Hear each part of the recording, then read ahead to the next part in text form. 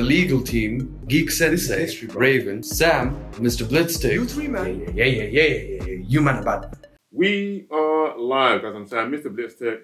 J1 further to Cybernerds. Welcome to the gaming channel. Today on Free DLC, we're talking about Amy Hennig and her comeback, not only with a Marvel game, but also with supposedly you try to cut out Star Wars, you cut off one head. Supposedly it will come back. But the force is just too strong with Amy Hennig in it. That's what it really is, isn't it? So when I heard this news, I was quite excited, isn't it? Because obviously she was working on the Ragtag project with EA Visceral. That's what they're called, right? Visceral Studios. Before they shut that down, and that game sounded really interesting, like an Uncharted style. I think they said Suicide Squad-esque, so like bounty hunter-ish, take on a Star Wars game, and there was like images and stuff like that out there as well, concepts art, and it looked super legit. And I think because of just her pedigree, where she comes from in terms of like working creative director, working on the 3 Uncharted games and stuff like that, I was really excited. Do you know what I'm saying? I jumped on Uncharted 4, so I was just like, I know she didn't work on that one, but she laid the groundwork to get to here. So I know she got an understanding of what you need to put in a game to make it amazing. So I was really gassed about it. Then really disappointed when EA being EA, doing some dumb, you get me? So, but I'm glad that now it's come back almost full circle and she's getting to work on a new Star Wars game, as well as a Marvel game, innit? So, bruv, I'm gassed, fam. I'm actually super gassed. And I'm just excited for the future of Star Wars games. And even Marvel games as well, bro. That's it, yeah, because I think that's like very two good properties that she's now like picking up with. I think it's Skydance now, isn't it? Yeah, Skydance, her own studio. That's it. So that's really kind of crazy. Again, like I feel like we do need more Marvel games. We're getting another Spider-Man. We're getting the Marvel game. We've had Guardians of the Galaxy, which hasn't really picked up in sales or whatever. So they're debating whether to continue that or not. But I heard that game is really good. So I feel like we should get more Marvel games and, of course, DC games because there's more than just Batman. Yeah, I'm 100% with it. I want to stay on the Marvel thing. Like, I played Guardians maybe once or twice, and I felt like it didn't grab me straight away. But at the same time, I feel like I was fighting the whole my beef with Star-Lord. So I'm going to revisit the game and put the bias to a side and get through it. Do you know what I'm saying? Because I do want to test out these Marvel games, and I feel like it's super legit. Like, obviously, we've got Wolverine in the works coming. I really would like them to take, and this is mad. I had this idea while watching Moon Knight. Moon Knight, Assassin's Creed Origins. Sheesh. Like, can we work with this? Can someone work with that? Like, Marvel, if you're looking for an open world RPG-esque game, maybe a character like that, a character that's not as well known as like an Iron Man or something like that, is a kind of ground you can play with, especially with where you're at with Moon Knight now. And not being, and it's me just because they don't dig as deep into the mythology as they want. I know in a video game they would. Yeah, that's why I'm onto it. That's why I think something like that would be sick. And multiple characters leads for multiple kinds of like dynamics to play. But I wouldn't go the Deadpool route and make it all funny. I would go the darker, militant, like and that with an Assassin's Creed vibe. Like Assassin's Creed games take themselves kind of seriously. Yeah, that's where the energy should be. I think if you're going to do something like that, so I'm excited for that. And also, like, if she was working on like a Black Panther game, a creative director of that, obviously I wouldn't want her to be the only creative director, but you get me. Like, I feel like something like that would be interesting as well, just because of the Unchartedness.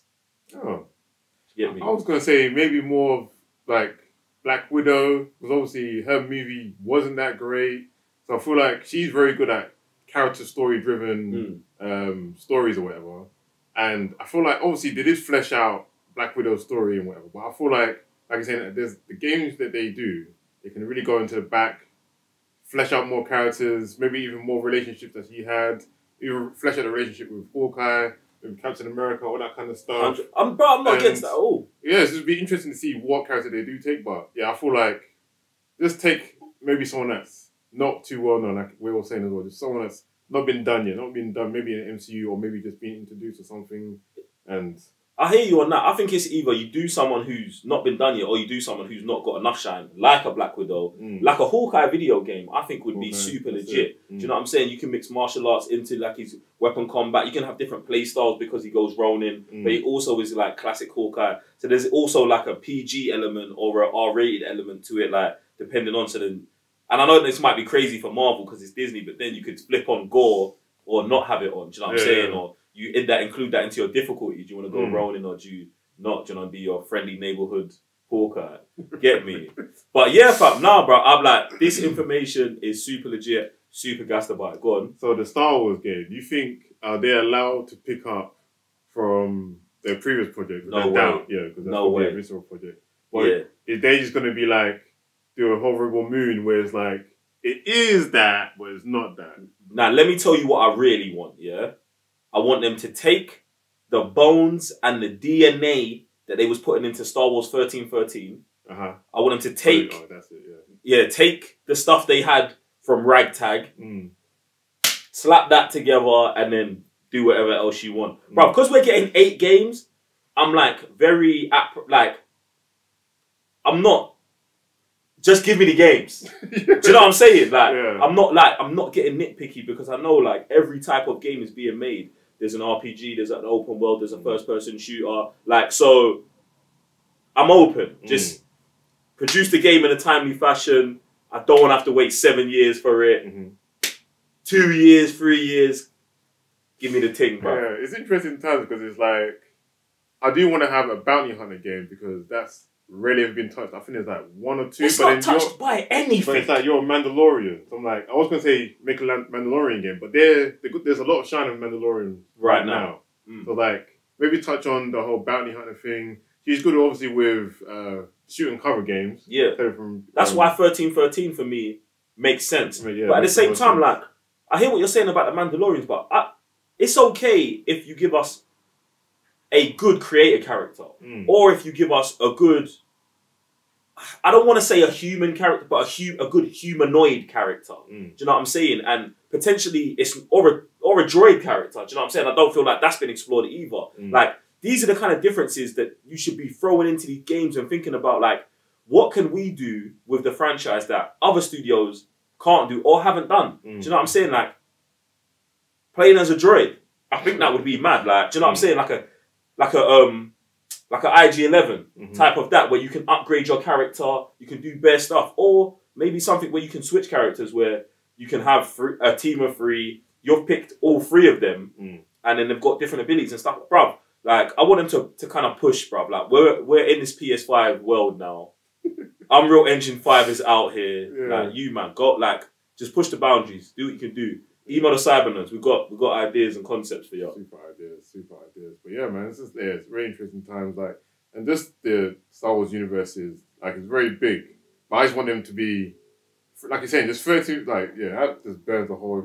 What 13? Bro, yeah, I know they can't go and take it, but it's like you go let little peep at him. Like, okay. The thing is, I think Amy Hennig is the kind of person that would be in her mind. Do you know what I'm saying? Just because of like being a creative director, I know she's probably just got a deep knowledge on all of the other Star Wars games that's come out, stuff that hasn't come out, and I'm hoping like something like that's floating around in her mind, bro. And 1313 resurfaces every 2 years with some new, like, bro, how you man still got new gameplay footage in 2022 of 1313? Like, where was this?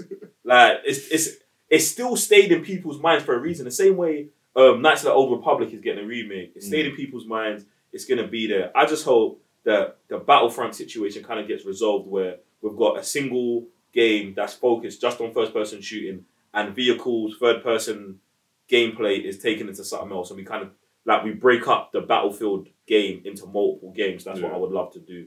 Get me? But yeah, man. Yeah, super interesting times, man. More games are coming. More Marvel games are coming.